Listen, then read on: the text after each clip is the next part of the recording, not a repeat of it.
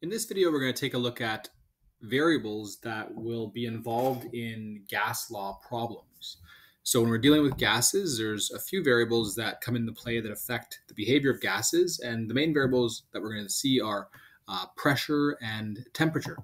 And so we're going to take a look at what pressure is, what temperature is, and also see different units used to measure pressure and temperature. We'll see how to convert between the different units because sometimes some of the problems will require some consistency, and so you'll have to do some unit conversions. We'll start off with pressure, and pressure by definition is simply the force applied per a certain unit of area. So pressure is force over area. And so you can see here we have some gas particles in a balloon, and essentially as they are colliding and hitting the walls, colliding with and hitting the walls of the balloon, they're essentially applying a force, and so that's the pressure that's measured or felt. Or over here we have a piston. We have you can push it down or leave it up, but you have gas particles hitting the walls of the container, and that's creating a pressure. And here we have a low pressure system because you have a lot of space for the particles to move around. But if I push this little lid or this piston down, I cram the particles into a smaller amount of space, and so my meter here goes up. And so the particles are basically hitting the walls with greater force in that area. And so we have a higher pressure system over here. And so that's what pressure is. It's basically particles hitting against the, colliding with the walls of a container.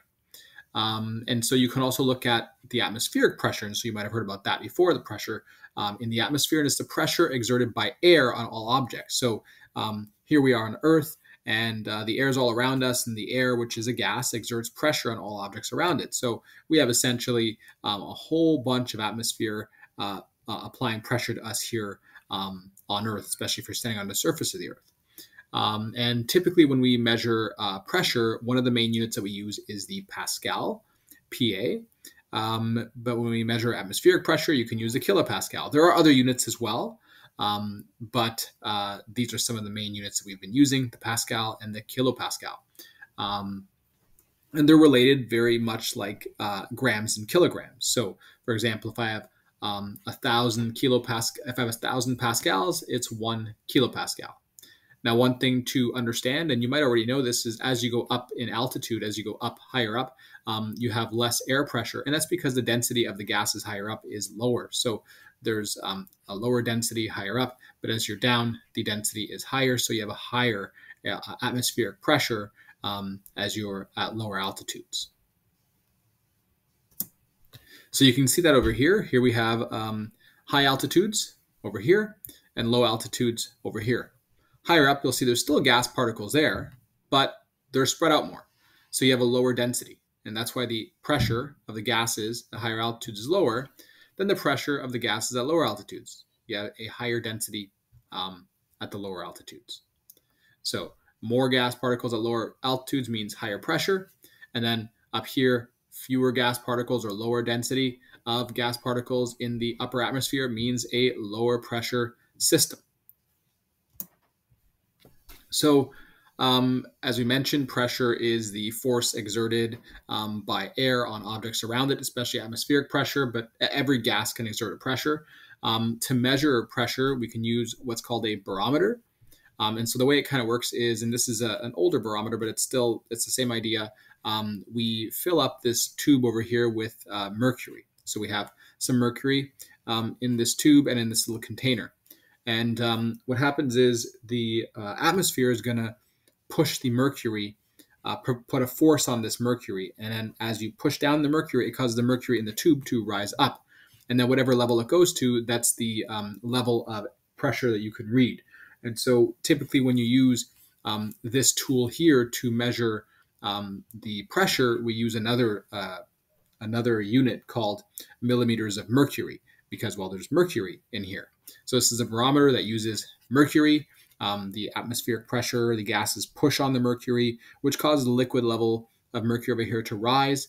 And then that value that we measure there, that's our air pressure.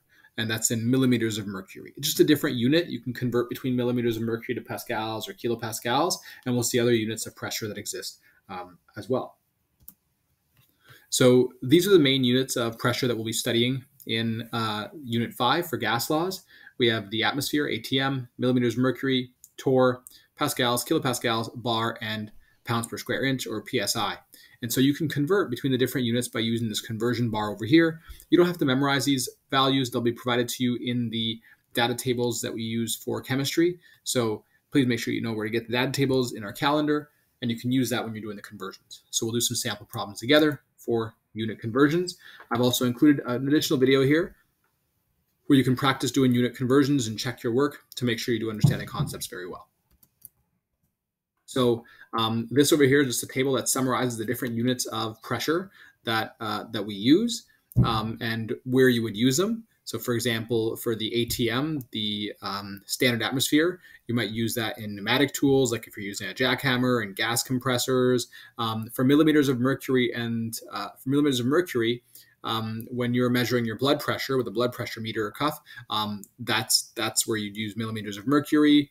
Torr, we use it in vacuum pumps, Pascal and pressure sensors and pipelines. And then if you want a bigger unit like the kilopascal, you might use inflation gauges in heating and ventilation and AC systems. You also have the bar, and the bar is used in pressure sensors in scuba gear. So if you're a scuba diver, you might have seen that already. Steam traps that are used to remove condensed water from pipes that carry steam. You can also have the millibar, which is essentially a relationship between the bar and the with the bar. And you use that in barometers now. And then pounds per square inch will be used in if you've ever filled tires for bikes or cars, for example, in tire inflation gauges, and also hydraulic pumps. So the different units all apply to pressure, but they might be used in different instruments. They might just be better, they have better applications in different instruments. So it would be good to know what these different units are, to know that they're units of pressure, and to maybe to know an example of where they might be used in. So before we go into temperature, let's go ahead and do some conversion problems using our conversion bar to convert from one unit of pressure to another. And so we'll do that by going to our handout that we have over here, and let's see what we remember for pressure. So we saw that the pressure is the force per area, per surface area. So it's basically particles hitting against the side of container walls that provides a force. And the units of pressure are often provided in pascals. But they can also be kilopascals. And we also saw atmospheric pressure, which was essentially the pressure exerted by air on all objects. And what we saw is that as you go up in altitude, you have a lower density of gases. So there's less air pressure as you go up. And you might have experienced that, if you've ever been in a plane or just driven up to a higher altitude, your ears start to pop.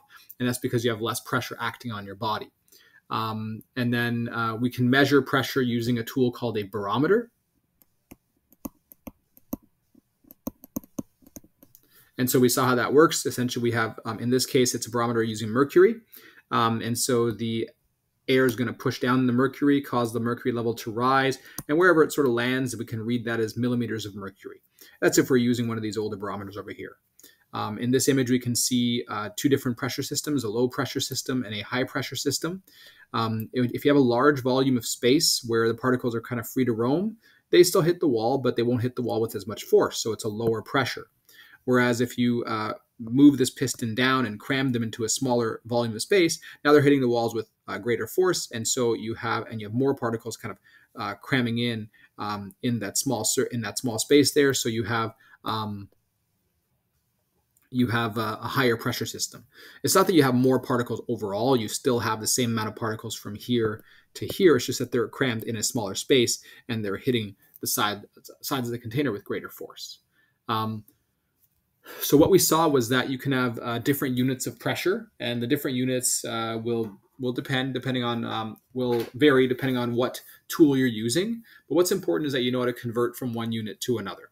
So we'll do a few practice problems together. I'll do the individual ones here first. Let's do this example over here. Convert 3.58 ATM to kilopascals. And so what we do is we want to go from ATM over here to kPa.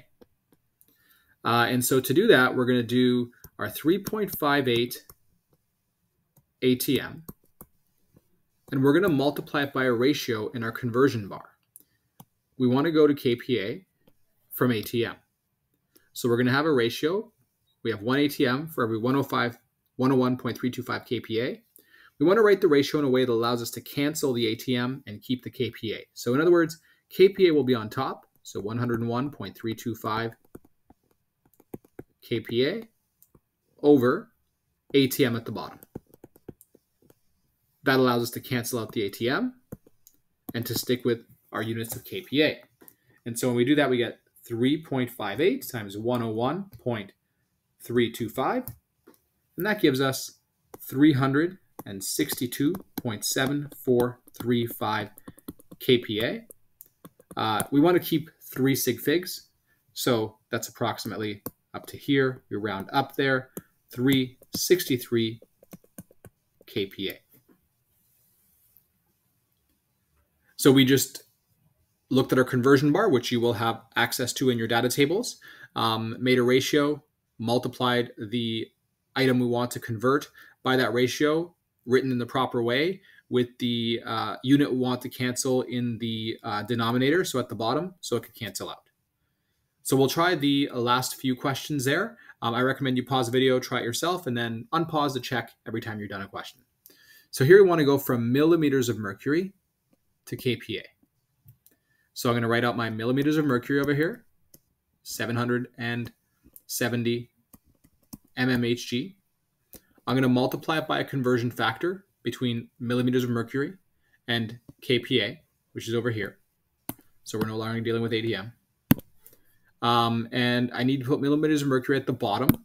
So in my bar, it's 760 millimeters of Hg and 101.325 kPa.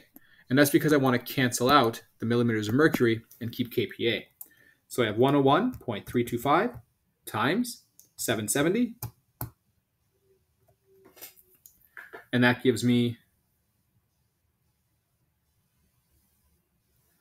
I'm not done yet. I forgot to divide by 760. Don't forget that. So I was looking at the number and I thought, that's really big. That doesn't make sense. So 770 times 101.35 divided by 760. Don't forget to do that. So divide by 760. And we get 102.658 2237 kPa. And if we want to keep that to the proper number of sig figs, so we had 2 sig figs. If we put 102, that'd be 3 sig figs. So we have no choice but to write this in scientific notation to keep it as 2 sig figs. So this essentially rounds down to 100. And if you want to round it down to 100, that will be 1 sig fig. If you round down to 100 point, that's 3 sig figs. So the only way to really write it properly with the right number of sig figs is to write 1.0 times 10 to the power of 2 kPa. So in scientific notation. Now, if this was a question with several steps, you would not round until the very end. Just keep that in mind. The only reason we're rounding here is to maintain consistent significant figures since we have only one step in this problem. Let's try our next question. Convert 20.5 psi to ATM. So here we have 20.5 psi. We're going to multiply it by a conversion factor made with the conversion bar. So PSI is over here, ATM is over here. We want PSI at the bottom, so 14.7 PSI, and ATM at the top because we want to cancel out the PSI and keep the ATM. And so we're going to get 20.5 divided by 14.7. And that gives us 1.394557823 ATM. To the proper number of sig figs, we want to keep 3 sig figs, so about 1.39 ATM. And make sure you put those units when you're done with your final answer. Let's try the other problem over here. Convert 470 torrs to PA. So we want to go from torrs to PA. So let's go ahead and write out what we're converting first. So we have 470 torrs. We're going to multiply it by a conversion factor that includes PA and torrs. So torrs is 760, PA is 101,325.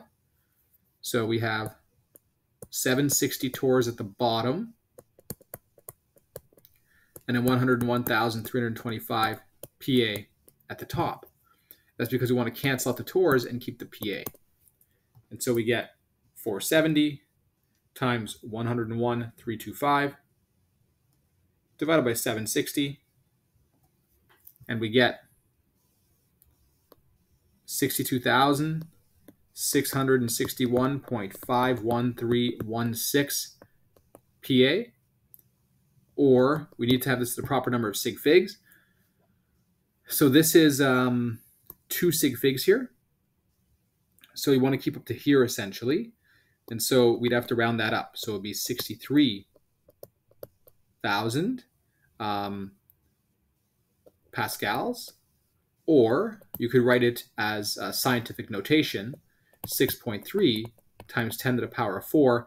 If you move the decimal over 1, 2, 3, 4 to the left, 10 to the power of 4 pascals. So either way, it's both 2 significant digits there, and we have our proper units. So we've just done a bunch of conversions for pressure. We'll do another example here. Let's do this last one over here. Again, pause the video, try them yourself, and then check your work. So we want to convert the 2.5 ATM into each of these. So we'll just do one at a time. First, we'll do the 2.5 ATM to torrs. So times, we'll put ATM at the bottom, 1 ATM, and then 760 torrs on top. Cancel out ATMs. And so you get 2.5 times 760. And you get 1900 torrs. And that's 2 sig figs, so we're good. Question 2, 2.5 ATM to millimeters of mercury. So 2.5 ATM multiplied by, we want to get rid of our ATM, so 1 ATM at the bottom, and millimeters of mercury, it's also 760. mmHg, cancel out ATM, and you'll get the same answer, but in millimeters of mercury, 1900 mmHg. And then lastly, we want to convert the 2.5 ATM to the kPa. So let's go ahead and do that. So that's our number 3 here. 2.5 ATM multiplied by our conversion factor. So 1 ATM at the bottom. And in kPas, we have 101.325. kPa at top. Cancel out ATM. And so we have 2.5 times 101.325 divided by 1. And so we get 253.3125. And that's kPa. But we want to make sure we have the same number of sig figs, so 2 sig figs, so we can round down to 250. 250 kPa. And so in this video, we saw what pressure is, how it's measured, that there's different units, and different units are used in different tools and for different applications. And we also saw how to convert from one unit of pressure to another, because you'll be doing that in some of your formulas for gases with moles and other practice problems. In the next video, we're going to take a look at another variable that we'll see with gases and affects their behavior, and that variable is going to be the temperature variable.